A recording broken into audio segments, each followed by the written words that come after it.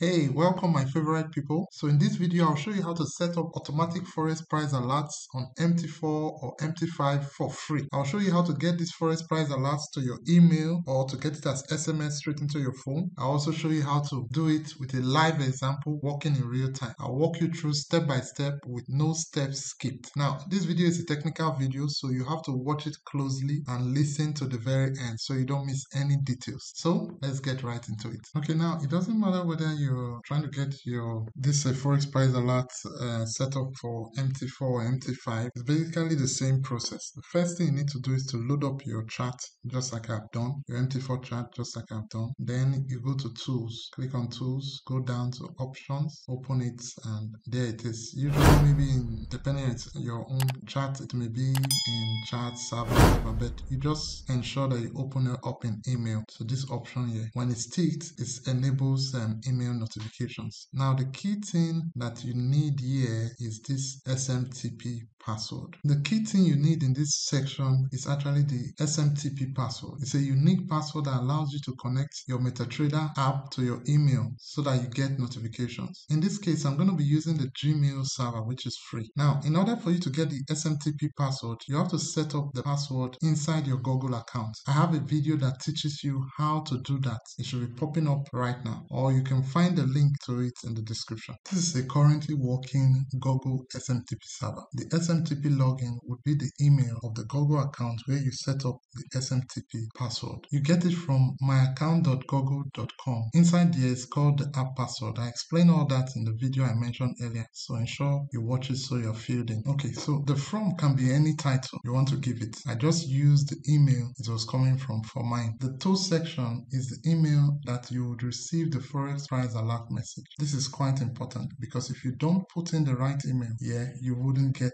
the notification. Okay, so I haven't set up everything correctly. Then what is left is to test it whether what you have set up is working correctly. So you just click on this test button to come up like this. You now go to the journal to see the information. Okay, click OK here, then enter into journal. So you can see the journal displays that an email has been sent to you can see source mail dispatcher. So there's no error, so that means that everything has worked out correctly. So if this is correct, when you pop into the email, you should see display an email message just like this. So that means it worked out correctly. So next, let's see how we can use this practically. Okay, so now with everything set up correctly, to use this practically, now let's just look at our chart. Let me just go to 1 minute so I can see prices very closely. The current price is about 126.281. Okay, so you go to your alert section, this alert section, just right click on anywhere around it, click on create. Then okay, this is GU, so let me change this to GU for example. So now where you see this place action, you then change this action place to mail because you're looking for a mail notification this time around. So I'm just going to use maybe greater than. So this is like a real life test and I'm going to use the value currently. I think since it's going more up, let me choose a price that is just around where it is right now. Okay, so you can you can then, these 3 points there, you can just put the email where it's going to, the subject, price. Maybe you can just write like GU price greater than, maybe that's what you want to get as notification. Maybe 23 something or 231. You can give more details on that here because at the end of the day, this is how the email will come. Then you just click apply. So it sets that in. Then the time out, you can change the number of times, maybe to 5. Let's reduce it. Okay, so I think we're good to go. Mail is enabled. So I think it's quite close to it. So it's quite close to it. So I just hope it's that. So I've set the price just there. So right now it's already above it. So if I am right, I may have already gotten an email. Okay, so you can see it's active. You can see it's active. So what this means is that an email should have been sent. So let's go check if we actually received that email. Okay, so you can see we actually received the email. In fact, we have received the email 3 times. So you can see for each of the times that it triggered, we got the email. each of the times it triggered, we actually got an email. So I won't recommend that you make, if you're setting this, for example, let's modify this maximum number of iterations. You don't want to have too many emails. Maybe just put it as one. Yeah, because you just want to receive the email once, basically. So you can just put that as one or two at most. You understand? Then you set the values and you will get it.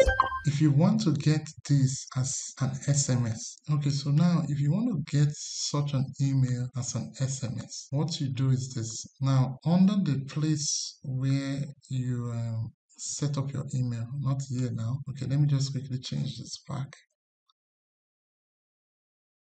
I always remember to do that, to revert back to what you were using before. If not, it may now switch to emails, and if it's sound you want to hear, you won't be hearing sound. Okay, so if you will want to get it as an SMS, the trick is this. You go back to this same place. Now this email here, where it's being sent to, if your phone number is such that in your country or in your location, your company has an email for that phone number, then you can input that phone number email here. What happens is that when a message is sent to that email, you will get it as a text message. So what you just need to inquire is to find out if you talk to your mobile network carriers, tell them that you want to receive an SMS on your phone. That does your phone number, does it have an email that converts the email to text message? So just inquire from them. Most providers already have that. It will just be like your phone number